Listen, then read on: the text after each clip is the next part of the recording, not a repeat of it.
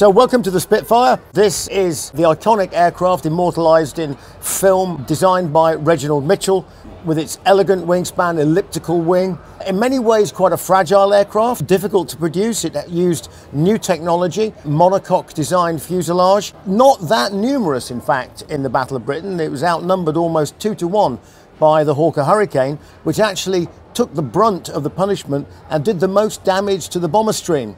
The advantage of the Spitfire, however, was that it could slug it out one-on-one with the Messerschmitt 109. It's a beautiful pilot's aircraft, nimble, great visibility, and didn't suffer from one or two of the shortcomings of the 109.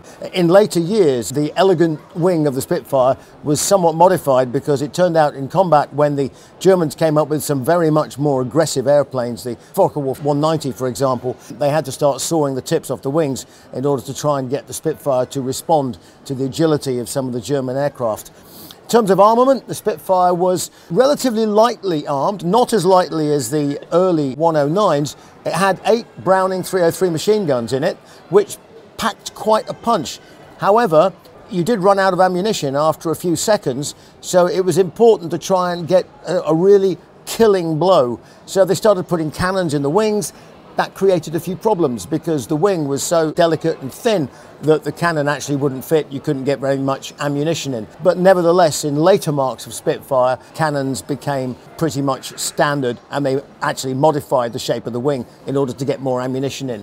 One little tip: if you happen to be flying a Spitfire and you happen to be chasing a Messerschmitt 109, make sure if it decides to dive away from you that you remember to turn upside down, because the Spitfire had a carburettor. You go negative G for a minute and the engine stops.